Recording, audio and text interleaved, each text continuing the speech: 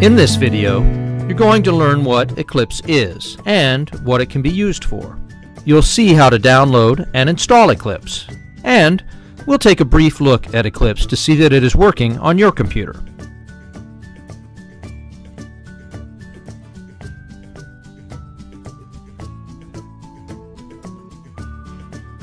So, you may be asking, what is Eclipse? Eclipse is a development environment, a software application with lots of tools that you can use to create stuff. Eclipse is integrated. This means that all the tools provided by Eclipse are collected in one software package that works together. You can also think of integrated as meaning that the diverse components that you create are integrated to form a complete package for your application. So finally, Eclipse is known as an Integrated Development Environment, or IDE for short. To start with the installation, point your browser to www.eclipse.org. Once there, we'll see the Eclipse organization's main page.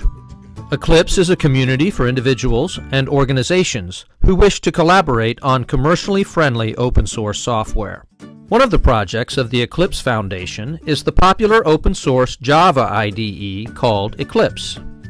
Please click on the link in the top right of your browser labeled Download. The latest version's code name is shown here. Notice that there are two places you can click to get Eclipse. The obvious one is the bright orange download button. Just below that, though, notice it says Download Packages. We're going to look at Download Packages page first, because there's something else that we'll need before Eclipse can run on your machine. This is the Eclipse download package page. Note that there are a number of different packages for Eclipse. Each one includes the basic Eclipse IDE, but the different packages will include different tools. Developers should get the package that matches the types of things that they're going to want to create. For us, that's going to be the package that lets us create enterprise web applications. But don't click on that yet. First, we need to make sure that we have the right Java JDK. To get the Java JDK, scroll down the page until you see the hint in the right margin of the page. We're going to navigate away from the Eclipse site in order to get the appropriate JDK. To do this, right-click on the link, Java Runtime Environment, JRE, shown here. I'm going to open it in a new tab.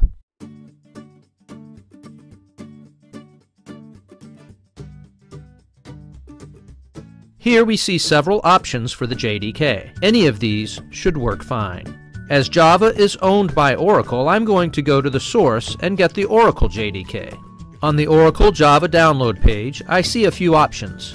I'm going to click on the JDK button here. Now we see a list of multiple downloads for the Java SE development kit. The trick here is that you want to pick the one that matches the operating system on your machine. I'm using a Mac, so of course I'm going to get the one for the Mac OS X. If you're on a Windows machine, you'll want to get the XE version for Windows, as it will make for an easier install. First, click the radio button to accept the license agreement. Then locate the link appropriate for your operating system and click on it. Once your download is complete, navigate to the file in your Finder or File Explorer. After we find it in the File Explorer, we need to open and run this installer in order to install the JDK. When the installer opens, whether Windows or Mac OS, simply work through each dialog in turn until the installation is complete.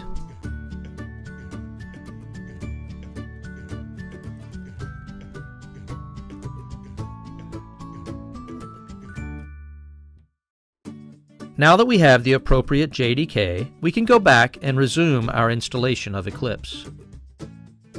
Here we are back on the Eclipse Packages download page. There are a couple of ways to download Eclipse.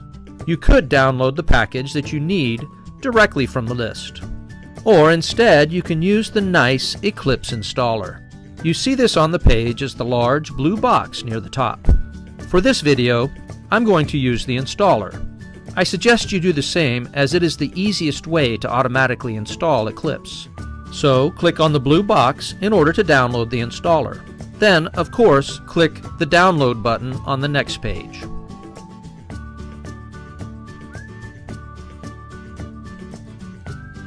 Once the download is complete, we need to run the installer file. So, as we did before with the JDK installer, navigate to the Eclipse installer file in your File Explorer. Then open and run this file. Here, we see the Eclipse installer. Note again that there are multiple types of packages that you can get for the Eclipse IDE. For our needs, we're going to select the Eclipse IDE for Java EE developers.